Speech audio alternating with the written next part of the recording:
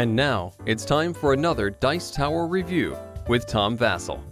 Howdy everybody, I'm Tom Vasel, and today we're taking a look at the Lost Ruins of Arnak. This is a new big box game from CGE, and each year they tend to put out one during the fall, the Q4 of each year, and I'm always very excited to see what it is. This one here has you going through a mythological or a made-up world of Arnak as you are Indiana Jones type explorers going through and discovering new things. It is a mixture of deck building, where you start with your own deck of cards and you'll increase that as you go by, and worker placement, as you have some archaeologists and you'll put them out, as well as moving up technology tracks and getting resources and getting points in various ways. This all sounds very mechanical, and it is, but here's how it plays.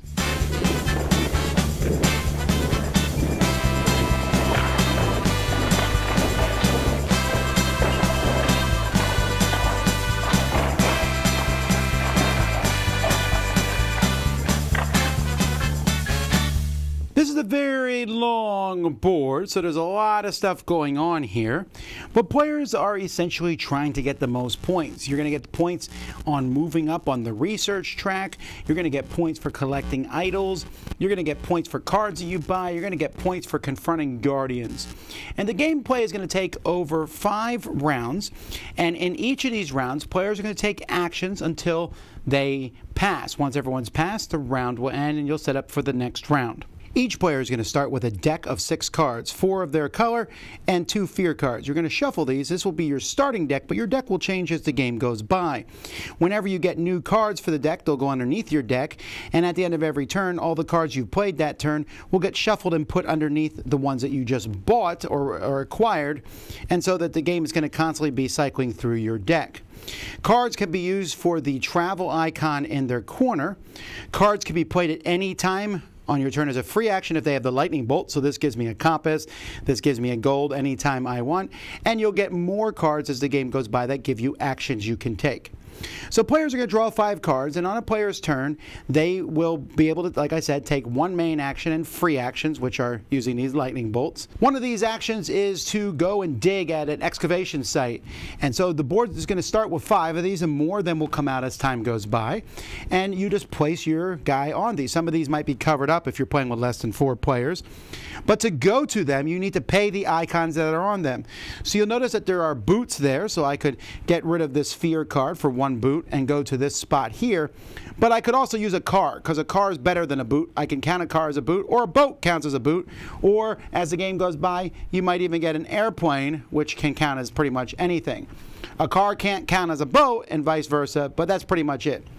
Once you go to the spot, you'll get whatever it takes. Most of these are basic resources.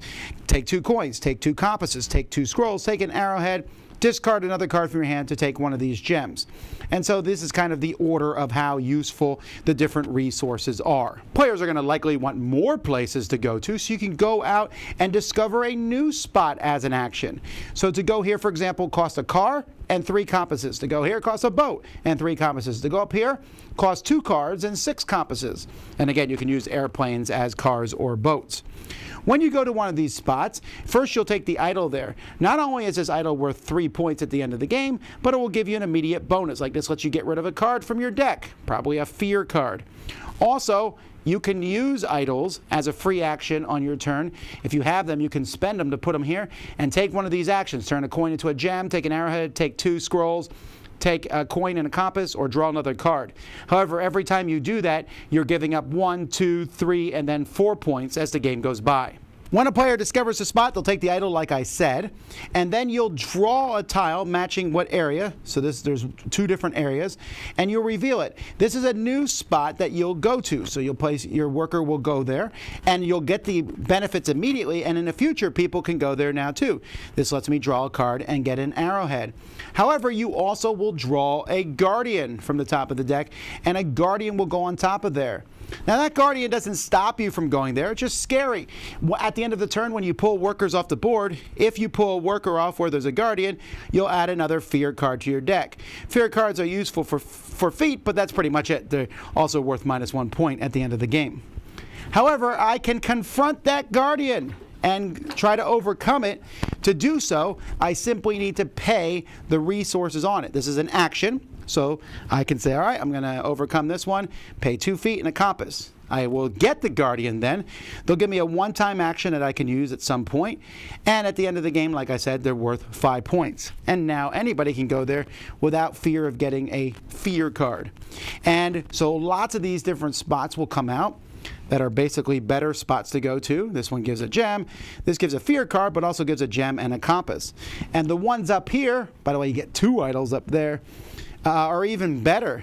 A fear card, 2 scrolls, 2 arrowheads, a coin, a compass, a scroll, an arrowhead. So there's lots of things you can get. Players are probably going to want more cards, and so as another action you can take on your turn is simply buying a card. There's item cards here. These cost coins at the bottom, and then there are artifact cards which cost compasses. Each round of the game, you'll discard the 2 cards that are here. You're going to move this over and then refill with artifacts here and refill with items. So as the game goes by, there'll be more fewer items and more artifacts. When you take a card, this card might give you an action in the future. So as an action, if I have this card, I could use it as a car, but I could also use it and discard a compass to take a scroll and an arrowhead. The cost of this card is 1 coin. It's worth a point at the end of the game. Artifacts here, when I get this, I can put a guy on a site for free and I can activate it twice instead of once. That's pretty cool. And I can do that as soon as I take the card. However, when I draw this card in the future, I need to pay a scroll to use this artifact again. Cost is 3 compasses, and again, this one's worth 1 point at the end of the game.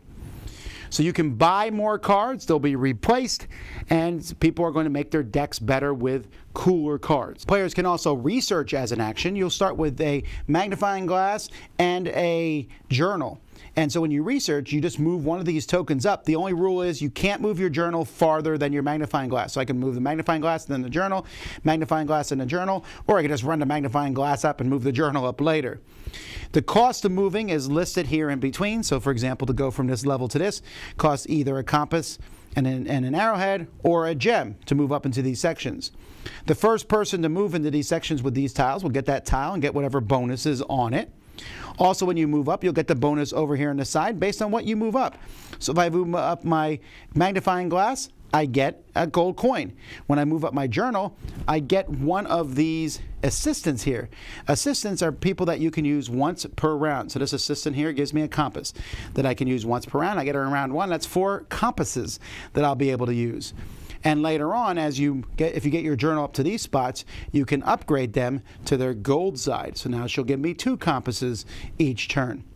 Also, at the end of the game, these are going to be worth points on where you have them on the side of the board. In fact, when you get to the top of the board, if you're the first person to get there, that's going to be 23 points at the end of the game. But you're still not done researching. You could research more. You simply will just pay a coin and 2 scrolls to take this 2-point token, pay a gem to take that 2-point token, pay a compass and an arrowhead to take that 2-point token, or pay a combination of those 2 to take a 6, or pay all of them to take an 11-point token. So even if you get all the way to the top, you can still keep researching. At the end of the game, you're simply going to, your research tokens are going to get points where they are, your temple tiles that you've gotten will score points, your idols will score points, your guardians will points, your item and artifact cards get points, fear cards are -1 points, and whoever has the most points is the winner of the game. Component-wise, the game's fantastic. I like that these little plastic, scroll pieces, arrowheads, and they're really neat. I like that they're here on this separate board, although I kind of wish, like I said, this board, adding this extra board makes the whole thing long. And I would actually stick this board somewhere else, except it has a spot for the compasses to start. But I don't know if it's that big of a deal. I might move it somewhere else. Artwork-wise, the game is just beautiful. I mean, look at all these different spots here on the board and all these guardians here. I mean, that spider's a nasty, scary guardian. But they're all pretty scary, and they all have different costs to get rid of. But, I mean, each one is a unique piece of artwork, and I really like that, as is the different spots that you can go to on the board. And once these get placed on the board, the whole board just has this really neat jungle kind of, I don't know, I just really like how it looks. The whole productions, I mean, even these little temple tiles that you take have different kinds of artwork on them, and I just like that. I mean, there's some duplication here, but this is something that you wouldn't have even had to make different, but it is, and it just adds to the flavor. And then the cards, The cards could have been maybe slightly better quality, but again, they have different artwork. The symbology in the game is really clear and easy to go through. I'm just very impressed with how everything looks. And that's not all. The main board here has 2 sides to it. Now, the differences in sides are mostly the costs to go explore new areas. This one costs 2 feet, this one costs an airplane, and the research track is different on the side. Yeah, so if you just want some variety in your game, that's what you would do. The Lost Ruins of Arnak is sort of a Frankenstein of sorts of board games because it is a lot of mechanisms we've seen before. And in fact, there's not a lot of new here. If you asked me and said, what's different about this game than other games, I would say, well, when you go discover a new worker placement spot, you're finding a new place to go to. There's that guardian there who makes it slightly negative as you get those fear cards. But you then can fight off that guardian and get rewards for that. It also mixes deck building and worker placement, and while that's not the only game this year to do that, there's not a whole lot of other games out there that mix those together. That being said, just because all that stuff there doesn't mean that the game is bad, and in fact the game is quite good. I tend to like games where I get resources and have a lot of different actions that I can do. I call this a worker placement game, but you only have 2 archaeologists that you send out, so you have to think carefully how you do that.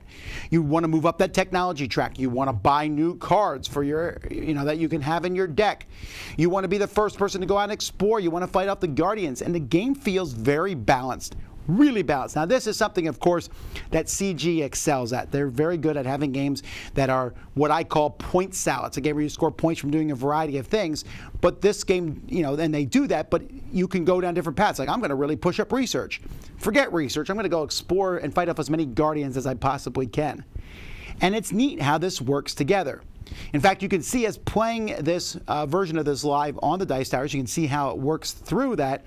And just even after the first time, the second time as you go through it, like, wow, these are neat cards. And every game feels different because the cards that show up, the artifact cards and the item cards are going to be different.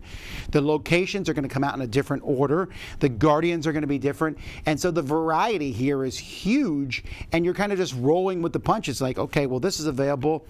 So-and-so went for this. I'm going to go for this. There's a solo variant for the game. I've not played that. Mike is going to play that and talk about that on our channel. But as a multiplayer game, I think it scales really well, and for 2 to 4 players, and I found it to be very enjoyable. The artwork certainly doesn't hurt. The theme is one I like.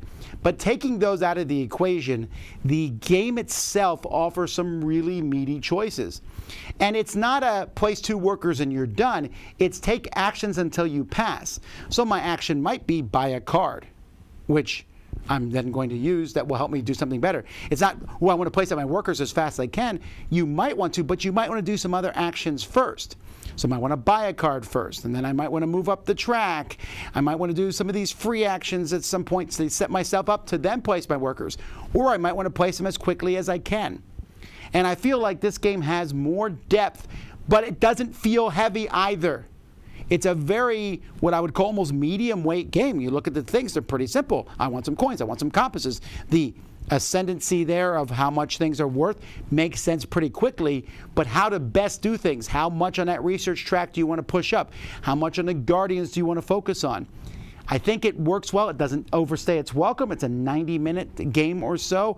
I feel like it comes across really well, and each game is going to play very differently. It's a solid game in this genre with a fun theme on top of it, a beautiful looking game. CG, once again, does what they do well, put out these great worker placement, lots of point style games that I think are going to appeal to a lot of people, including me. I'm Tom Vasel. We'll see you next time. Dice Tower Judgment approved.